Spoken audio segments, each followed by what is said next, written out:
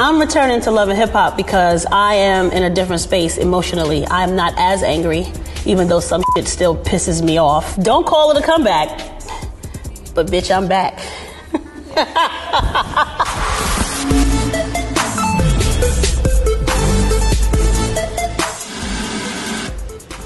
Come on, y'all. Does this work? Like, what's happening? Bonnie Rubble, come over here and help me with this, because that's how long it's been around. No. Chrissy, no, stop. What you gonna do? Stop. And what are you? I'm not selfish. You're psychotic, bitch. Baby, you better come get this bitch right now for a killer. I can't see myself with anybody else. How Love and Hip Hop started was they offered Jimmy a reality show and he wanted nothing to do with it. So Yandy introduced me to Mona and I told her that I had a meeting with Jim Ackerman. And I said, come with me and, you know, help me figure this out.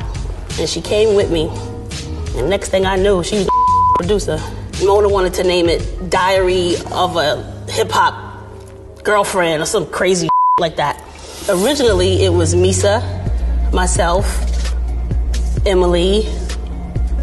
That's all I can really remember right now. Misa was like, I ain't doing that. You know what I'm saying? She was getting that puffy money. So, and that's how it happened. Hang them in there.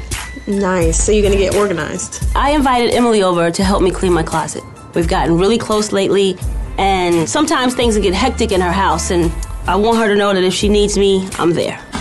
Only friendship I really developed was Emily. Do you keep in contact with Mashonda? No, I do not keep in contact with Mashonda. Samaya Reese, no, not at all. Olivia? No, I haven't spoken to Olivia either. Like, I'm telling you, like, I'm just a different person in a different space. Only person I see is Emily. Emily is not the same person, y'all. Don't get it twisted. She's not that timid. She was never really that timid person that she came across to be. She was just very uncomfortable, and she was in a relationship that was difficult at the time, and I guess it looks like things are smoothing out now. How has your relationship been with Yandy? I am so sick of y'all asking me about Yandy. You asking my man about why he buying me bags and shoes, bitch. You done crossed the line. I never asked him. You gotta go. Bitch, I read the email. That's what he was doing. Bitch, I read the email. We don't have a relationship. I don't see her. Even if she was standing right here, I wouldn't see her. I don't see her. I'm not here to be disrespectful, but I'm not here to be disrespected. Let's do it. Early this season, I sat down with Kim Bella, and I had a real conversation with her. And I let her know that what happened between us was definitely ugly. I don't expect much from her. You know what I mean? Jim and Joel's are brothers. You know, they love each other. That's just how it is. And that's another reason why I would try with Kim. But let's see what happens. She seems like she's a sweetheart, but who knows? First option and my last resort, Chris. We was both laughing when you crashed the Porsche. Word. I still remember when you bring the cash to court. Remember that? And sometime, girl, I feel we on the crash course. Okay, since you guys have last seen me and Jim, well, I've been living in Miami for the past 4 years, and it's been a breath of fresh air for our relationship. Because he has to come and see me. He has to pursue me. It's not like I'm home just waiting for him to come home or when it's convenient at the end of his day. And I think that's what I had done wrong for so long. I made him too comfortable. And when you keep on his toes, they'll pursue you. Long distance relationships work if you trust one another.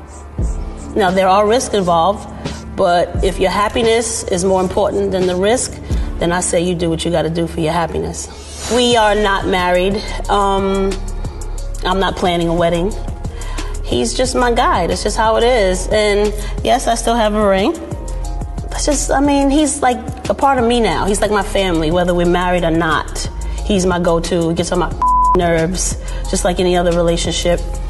I used to think that a wedding was important, but I think a bond is more important.